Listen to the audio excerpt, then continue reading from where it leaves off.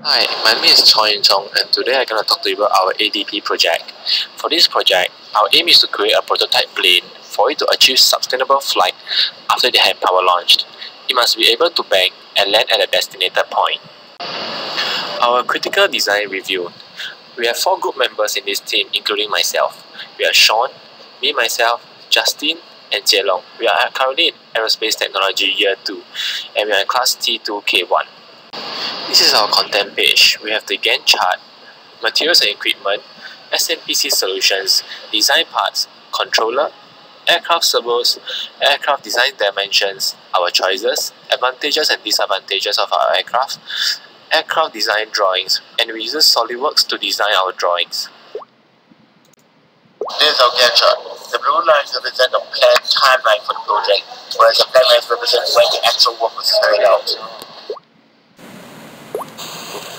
These are the materials and equipment that we use for our aircraft. We use insulation foam as it is light in weight and can resist impact. Recycled plastic bottles for our fuselage as it can act as a suspension while we have a hard landing. We use rubber bands, scotch tape, glue gun and cardboard. This is our SMPC chart. We have 4 main points for this chart, and they are structure, motion, power and control. In structure, we need our structure to be able to withstand hard landings so that we do not need to spend much money on buying new materials to maintain it. For motion, we need our plane to be able to bank at a certain angle, thus the rudder and elevator is needed.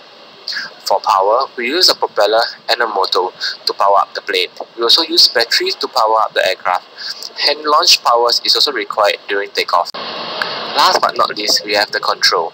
We use multiple channels control systems to control the aircraft.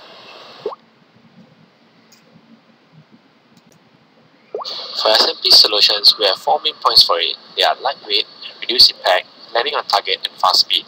For lightweight, we use a lightweight material such as styrofoam so as to minimize the aircraft weight. To reduce the impact, we use recycled plastic bottles as the fuselage. This is to act as a suspension in case of any hard landings. In order to land precisely on target, we attach some round surface materials underneath the payload so as to increase the rate at which the payload decreases. For fast speed, we trim the body into a streamlined body so as to have an aerodynamic shape, as it can glide through the air and maintain its speed. We also build a low aspect ratio wing to increase the aircraft speed. This is our parts that we use to design our aircraft. We have the removable wings, fuselage, forward mounted engine, a propeller, a vertical stabilizer, a horizontal stabilizer, a rudder, and a winglet. As for controller, these are our 3 main important parts to control our aircraft. We have the controller, the servo, and the receiver. As for aircraft servos, there will be 3 servos in an aircraft. Firstly is the primary controller rudder in channel 1. Second is the elevator channel in channel 2. The third is the throttle channel, which is channel 3. This is our aircraft design parts. We use recycled water bottles for the fuselage.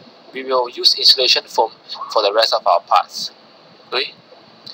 The wing will have a winglet as it can reduce wingtip vortex.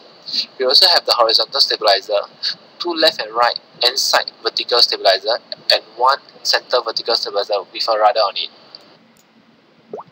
These are our choices for our aircraft. A is the fixed wing rear mounted engine, B is the fixed wing forward mounted engine, for C is the helicopter, and D is the blimp.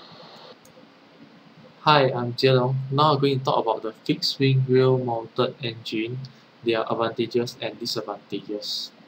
For advantages, it has better maneuverability and the propeller less likely to take damage upon landing, and it has a faster speed. So for disadvantages, it increased danger to the launcher and is more expensive in cost. For helicopter, advantages is it is stable and easy to land. And for disadvantages, it increased complexity and is expensive. For blimp, it can fly indefinitely, excellent stability, good at landing. Disadvantages is low speed, bad maneuverability, possible problem when landing, leaking helium, longer preparation time. Lastly, we have fixed wing forward mounted engine, which is the design we're going to build up.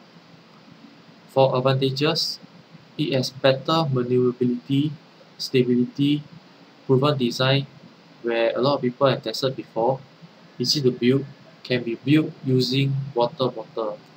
For disadvantages, propeller more vulnerable to damage upon landing.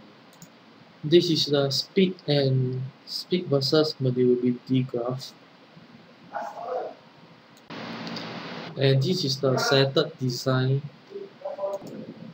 I have used SolidWorks to do the drawing out, and this is the isometric view, the front view, the side view, and the top view. This is the drawing for the tree view. With this, we come to the end of our video. I hope you enjoy it. See you. Goodbye. Thank you!